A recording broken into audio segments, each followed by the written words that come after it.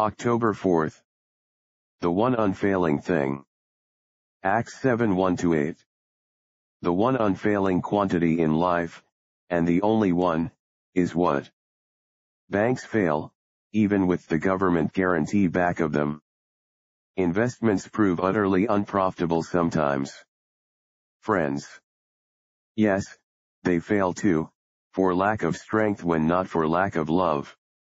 By the time a man gets the figure 4 at the beginning of his age, he finds that everything and everyone has failed sometime, with the rare exceptions that prove the truth of the statement. But God, Jesus never yet.